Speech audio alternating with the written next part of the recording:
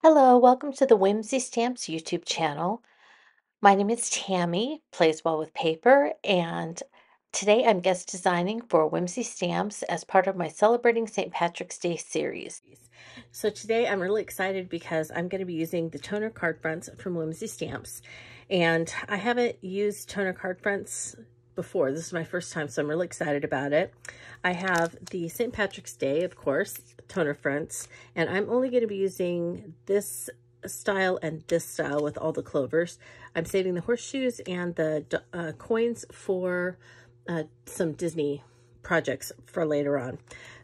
When you purchase the toner card fronts, you get their A2 size already. You get 8 card fronts, so 2 of each design. And so for me today, I'm going to get 4 card fronts out of this pack since I'm saving the other 2 designs. And then once I run the toner through, most of you know that have done this before, know that if you keep the part that's left over, if you purchase, or you have toner cardstock, Whimsy Stamps sells it already in A2 size cut and ready for you. And so I purchased a pack of that to go with it. So I can use the part that doesn't adhere to the designs on here. I can put it on here, and then I get 8 card fronts for, the same amount of time or effort, basically. I have my foil here. So I ordered iCraft Deco foil, and then I already had the Gold Heidi Swap foil. I've only used the ink once, and I used it with the toner ink and a brayer on some stamps. So I asked around, and on the Whimsy, if you're not on the Whimsy Facebook page, you might want to give that a shot. They have a Facebook page where people post their cards and all of that. Very supportive, warm, very enjoyable. So if you're just getting into Whimsy Stamps, or, you're interested or anything like that, look them up on Facebook. I'll put a link in the description to this video. And anyway, I went on and asked and said what setting, and I was told that 3 is the proper setting. So my mink's all warmed up and ready to go, and I do have the little folder that I'm supposed to put everything in. I keep all of my mink stuff together. So let me get set up and ready to go. Let me cut some foil, and we'll start minking, okay? Let's go. I got out my Tim Holtz precision trimmer to cut the foil into A2 sized pieces, and it worked really, really well for me. Now, I have a precision trimmer on hand, and so that's why I reached for it. However, if you have something else or one of the hand tools, just use what you have. I did notice that the mink foil that I'm cutting here was a lot thinner than the Deco foil. So I want to be brave, but I also don't want to ruin the 2 card fronts that I have that I'm absolutely using. So I decided I would practice on one of the coin ones because I can get away with just 1 coin thing for my Disney project. So here's my little pouch thing.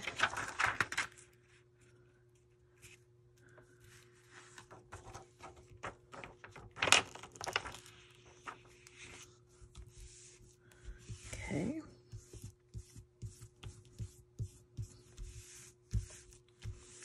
All right. Here we go.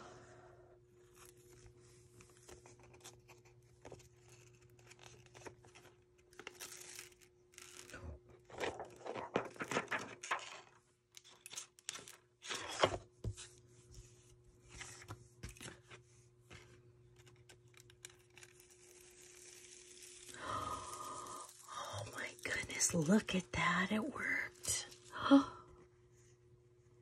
That is so cool. Oh, this could be addicting. All right, so I just think this is going to be super fun to color these, and for Scrooge McDuck.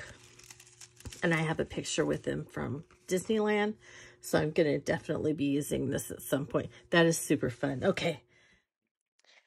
I started foiling the other pieces with the green deco foil. So I wanted to do one of each style with the green deco foil, and so it turned out great. Both of those actually turned out really, really well, and I was very happy with them.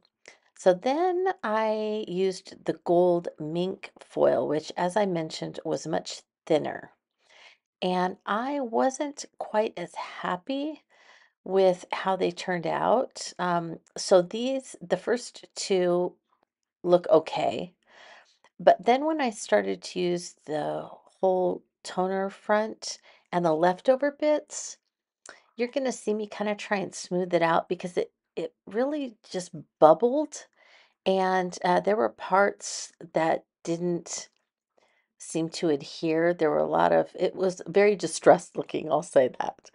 And then these, where I used the deco foil, really turned out beautifully. So as I looked at all of them, I was happy with the outcome. And then I did a piece with both just gold and green that I could use behind sentiments.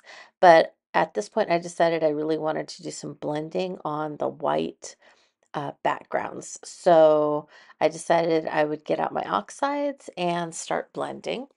So on the gold St. Patrick's card, I used a mixture of cracked pistachio, lucky clover, and pine needles and kind of tried to do a little ombre look. And then once I was done blending, I took a dry rag and wiped off the oxide so that the foil could show through. And then on the other gold one, I used Twisted Citron, Mowed Lawn, and Rustic Wilderness. On both of the green foiled card fronts, I tried another ombre look with squeezed lemonade, mustard seed, and fossilized amber. And I'm not sure I got a really strong ombre look, but it was fun to try. Now, once I had them all blended, I decided that they needed something else, so I pulled out my trusty tartan plaid stamp background stamp, and I used the darkest color for each of the card fronts. So for both yellow cards, I used fossilized amber, and I thought it would just give kind of a subtle plaid look to each of them. Rustic Wilderness on that card, and then on this one, the darkest one was Pine Needles.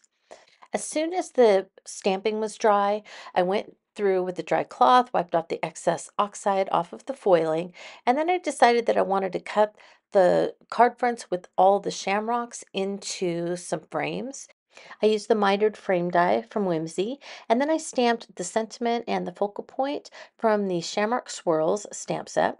And here's what I ended up with, 4 stamps, and I actually had a lot left over from my foiling session. So these extras will make their way into some projects later on. But I'm really happy with the 4 cards that I did finish. So this one with the Lucky Clover, Pine Needles, and Cracked Pistachio color scheme is fabulous. I love how it goes with the gold. I did edge it with a little bit of walnut ink distress stain. And then this gold one I also inked with a little walnut stain, and I think it looks great with the green. And then these two with the frames. So this is what the mitered frame die looks like. And then of course I have the smaller inside frames that I can use on other projects. And here is the Shamrock Swirls stamp set that I used for the sentiment and for my focal point. I stamped the card on the right with the Rustic Wilderness, which was the darkest one from the frame. And then the other one, I used the pine needles to kind of go with the foiled green look. And I think they look fabulous. I really like both of them. I think cutting the frames out of the whole shamrock piece really helped. And I like that the plaid kind of shows through as well on these frames. Well, I really enjoyed my first foray into foiling toner card fronts, and I hope that you enjoyed watching as well. If you did, we would love if you would give this video a thumbs up, and we'd love to hear from you in the comments. Have you foiled cards before? Do you have some great tips for us? We'd love to hear about your experiences with the toner card fronts and what you have done with them. We'd also like to be sure that you're following Whimsy Stamps on all of their social media channels. Make sure that you hit that notification bell so that you know when there are any new Whimsy products or any great new inspiration.